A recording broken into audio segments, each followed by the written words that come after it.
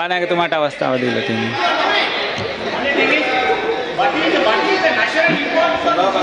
සභාව කල් දෙමින් සභානායකතුමා ගරු කතානායකතුමනි මයික් එක ගන්න. ඔක්කොම නේ උඩ පොඩක් දෙමු මුංගවම හප්පන්න පුළුවන්. ඒගොල්ලෝ කතා කරමු. අනුර කුමාර දිසානායක.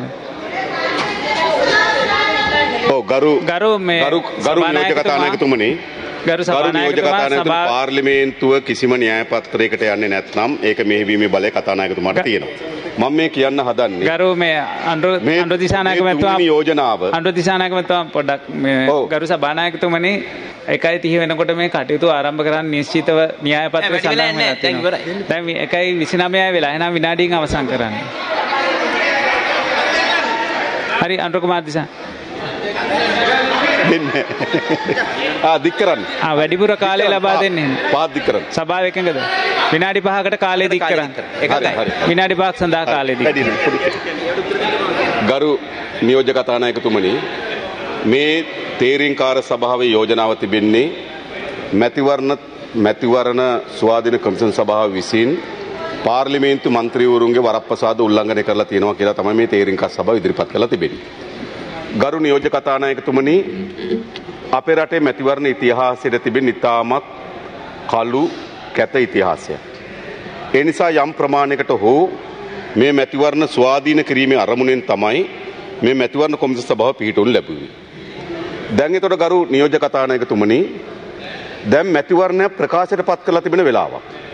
ඒතර අපේ රටේ මැතිවරණ පැවැත්වීම පිළිබඳව ඊට අවශ්‍ය නියාමන, ඒ ක්‍රියාමාර්ග සියල්ල මැතිවරණ කොමිසම සභාවට අද බලයක් ලෙස පැවරලා තිබෙනවා.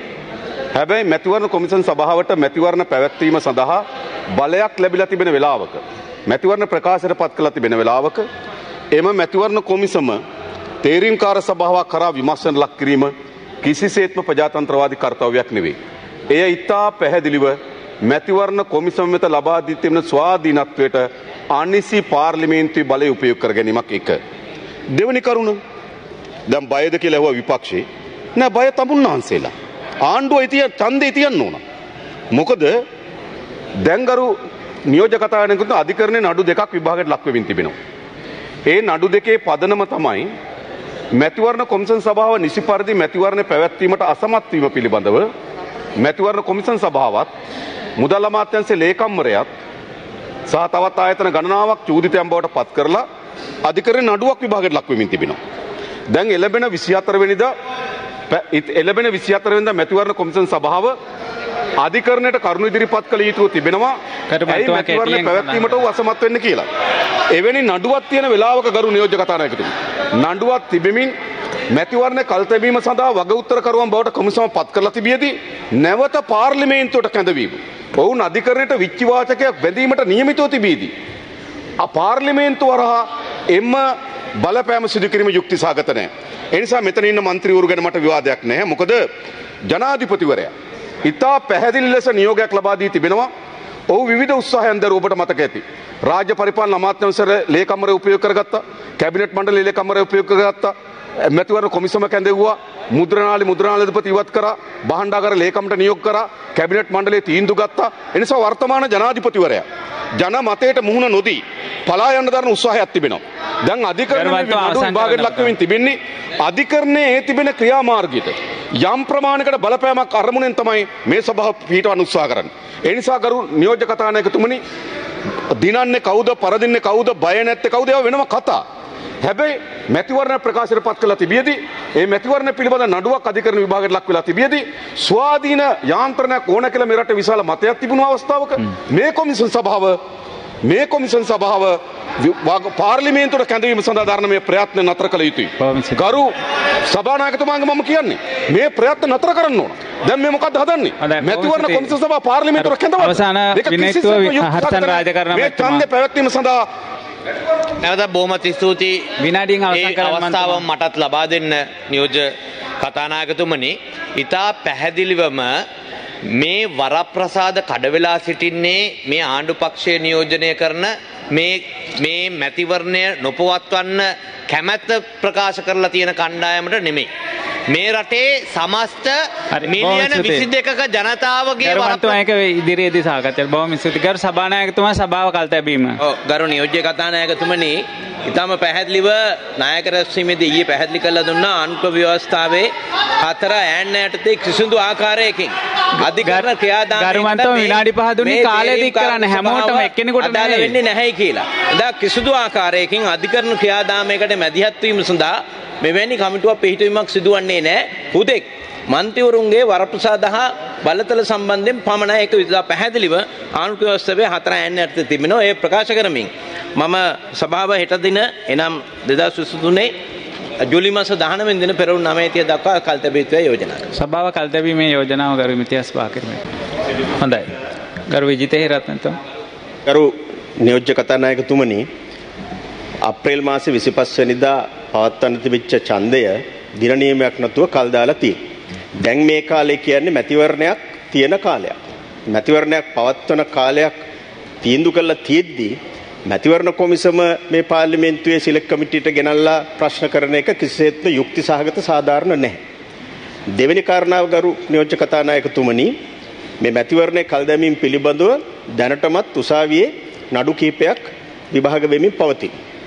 උසාවියේ නඩු කීපයක් විභාගයෙන් පවතින වෙලාවකදී මේ වගේ සිලෙක්ට් කමිටියක් පවත්වන එක පත් කරන එක කිසිසේත්ම නීත්‍යානුකූල සාධාරණ වෙන්නේ නැහැ. ඒ නිසා මේ ප්‍රධාන කරුණු දෙකත් එක්ක මේ සිලෙක්ට් කමිටිය පත් කරන එකට අපි විරුද්ධයි.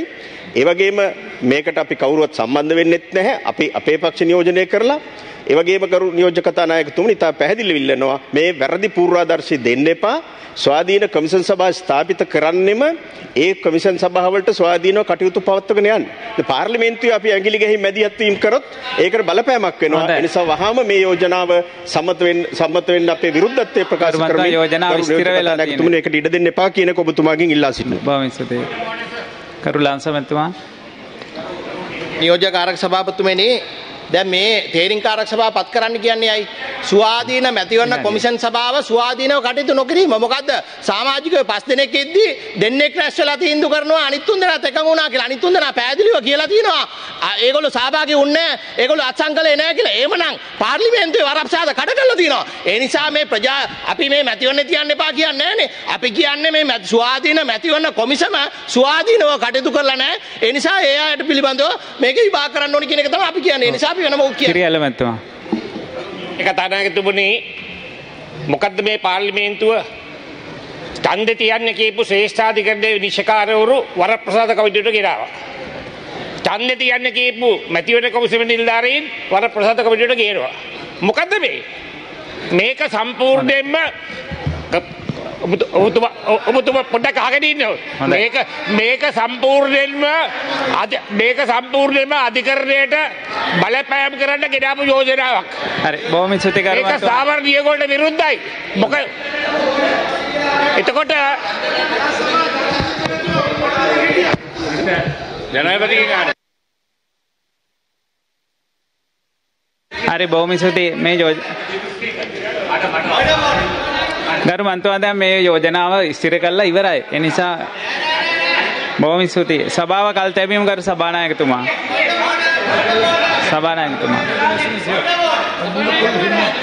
සභානායකතුමා සභාව කල් තැබීම.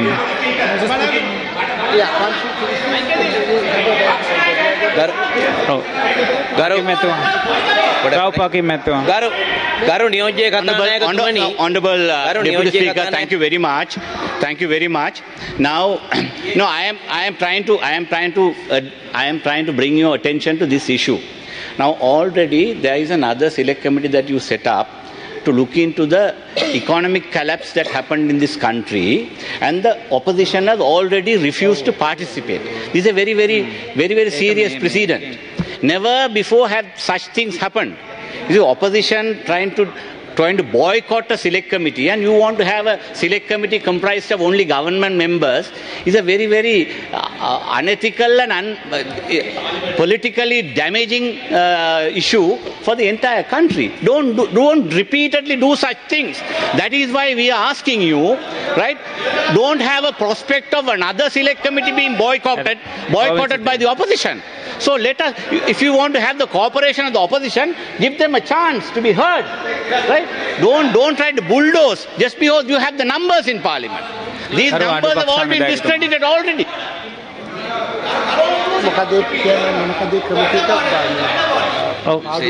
හර්ෂණවන්තුමා කරු නියෝජ්‍ය කතානායකතුමනි දැන් මේ ඇත්තටම වරප්‍රසාද කඩ වෙලා තියෙන්නේ මේ පාර්ලිමේන්තු මන්ත්‍රීවරුන්ගේ ඡන්දය නොපවැත්වීම නිසා.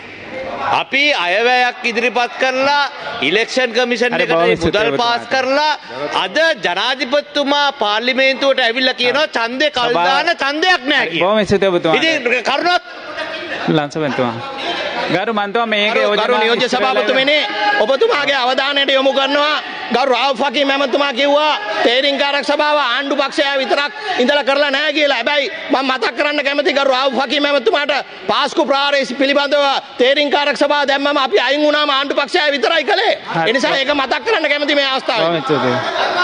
ගරු ආණ්ඩු පක්ෂ සංවිධායකතුමා ගරු නියෝජ්‍ය කතානායකතුමනි මෙතන වැරදි මතයක් රටට ගොඩනගන්න හදනවා මේ අධිකරණයට බලපෑම් කරන්න මේ කාරණාව ඉදිරිපත් කරනවායි කියන කාරණාව. එහෙම කිසිම දෙයක් මේ යෝජනාවට අදාළ නැහැ. ඒ වගේම රටේ බංකොලොත්භාවය පිළිබඳව ස්වාබලෙන්න කමිටුවක් පත් කරන්නේ මේ පෞගිය කාල සීමාව වෙච්ච දේවල්. අර නිමල්ලන්ස අබතුමා කිව්වා වගේ පාස්කු ප්‍රහාරයේ කමිටුව පත් කරපුවාම එදා චෝදනාව හකීම් මහත්මයාට තිබුණා. හැබැයි එතුමා එකේ හිටිය සභාපතිලා නෝනා වට්ටම් තරහා ගන්න එපා ඔබතුමාට මම ආදරෙන් කියන්නේ මම මේ කියන්න දන්නේ මතක ගන්න එපා මම මේ කියන්න හදන්න උත්සාහ කරන්නේ මොකද්ද කියන එක තේරුම් ගන්න. ඒකින්ද කතා නියෝජ්‍ය කතානායකතුමනි එතකොට එව්වත් මේ බංකොලොත් භාවයට බලපෑවද කියලා කතකොට එතුමන්ලාව සභාපති ධූරය කරන්න බෑ. ඒකින්ද කමිටුව පත් කරලා තියෙන එක කතානායකතුමා කටයුතු කරලා තියෙනවා. මේ වෙලාවේදී න්‍යාය පත්‍රයට කටයුතු කරමු නියෝජ්‍ය කතානායකතුමනි නැත්නම් අපිට කාලයක පිළිබඳව බොහොම ස්තුතියි දැන් කාලය අවසන් වෙලා තියෙනවා. සභාව කල් තැබීම කර සභානායකතුමා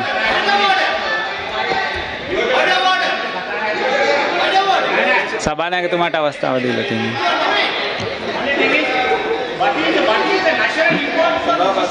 සභාව කල් තැබීම සභානායකතුමා ගරු කතානායකතුමනි